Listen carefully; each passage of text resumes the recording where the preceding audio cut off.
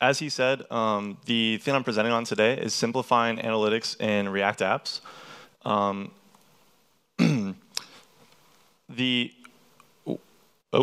Technical difficulties, sorry. 1 second. OK, we're back. OK, so I want to talk to you about a recent process that we've kind of gone through here at Sisense. So I'm a solution engineer here at Sisense, and for those that don't know, I mean, some of you I've heard call it C-Sense and every variation of the name. But at Sisense, we are a full-stack BI platform. And one of the kind of things that we wanted to do was open it up so that developers could also get a little bit more engaged on the BI, which has been a pretty big shift. So what I want to kind of talk to you guys a little bit about today is how we can build embedded analytics for developers. And that means using common languages that you guys are all used to, like JavaScript, TypeScript, all the modern SDKs that can enable customizable, powerful analytics directly into your React applications.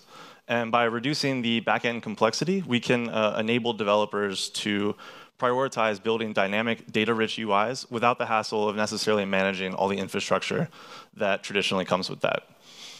So laying out the kind of problem to you guys, like I said, BI platforms didn't necessarily deliver the level of customization required for some of today's analytics applications. I'm not sure if you guys have used BI platforms, Tableau, Power BI, there's a million of them these days, but most of them are not incredibly customizable.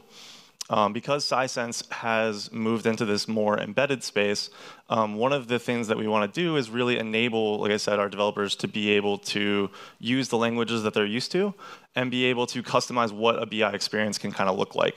So basically, the thought that kind of started this was, can we use React to create a powerful SDK able to replace a BI tool front end? So the requirements that we kind of devised for creating this SDK comes in 3 simple steps. Construct a semantic layer, something that describes the data and gives us some context to kind of work off of. Build some reusable components, in this case in React, and then do some cool things with it. So hopping into the semantic layer. In Sisense, we have our own editor of how we can kind of bring tables together, join them, and describe the relationships between the data. But this could easily be any other solution that you guys are currently using, a DBT, any other semantic kind of tool. But the idea is that by kind of simplifying the data model and giving it context, we can then feed it into other solutions that will let us then allow developers to work off of it easily. So moving forward, like one more slide, what we did is we were able to build a really simple, just kind of like generator, basically, that would take the joins that we just saw in that data model previously and allow us to generate a TypeScript representation of that data model. So over here on the right, in the very maybe tiny, maybe large, I can't tell, kind of code snippet over there, we basically just have a simple representation of what that data model looks like. In this case, we're just using the data model names, the tables, the columns, the data types. We could throw in like some additional formulas and kind of things like that. But this could easily be extensible to also add things like a data dictionary or additional context that you would want your developers to have inside the application. And then once we have that kind of built out, we can now start building React components directly off of that. So basically, because Sisense kind of has that translation engine, we can really simplify the lines of code for a developer to now reference that model that we have. So Sisense basically brings the black box of how we do the user authentication, how we apply row-level security, just hundreds of APIs that allow you to do some customization and abstract basically how you can build these data products. So looking at this kind of little code snippet that we have over here, we're just specifying that we want a line chart. It's going to a data model called data source. And you can see that we've now have those references that are showing our tables. So like our commerce table. A couple of additional kind of nice quality of life things would be maybe date that we can easily segment into different areas, things like that. It also enables really simple UI. So like working in the exact same way, the queries to retrieve things like member filters or date filters can now be done in a few lines of code instead of requiring a developer to do any queries themselves. So the why is that it makes things incredibly easy to implement. It enables things like cross-filtering, drill down, interactive measures and dimensions to even like enable things like self-service. And it completely eliminates the need for front-end engineers to necessarily have to write any SQL or API calls.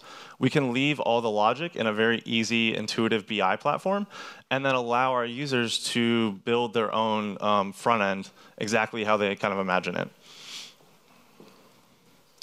So here's some interesting things that our team has done with this lately. So in one case, we had a hackathon internally, and my leadership team originally said, oh, we'll give you a couple of weeks to kind of build something, but then in classic fashion, as soon as the hackathon popped up, they asked me to do it in 3 days instead. And so I grabbed a React template. I worked with another guy named Steve. I had him do the data model piece, and then basically my job was to just do the front end. And my background as a software engineer did help a little in this case, but the idea was that we were able to build a near production-ready application, in this case using a template, whereas Sisense would power the entire experience, all the interactivity, all the features that we have in that BI platform, but now in a completely custom front-end wrapper. And then where we're kind of going with this, now that we've simplified this system, have an easy semantic layer understanding of the data model that's referenceable directly inside the code, is that now we can start using the amazing large language model technologies that you guys have seen probably all day today.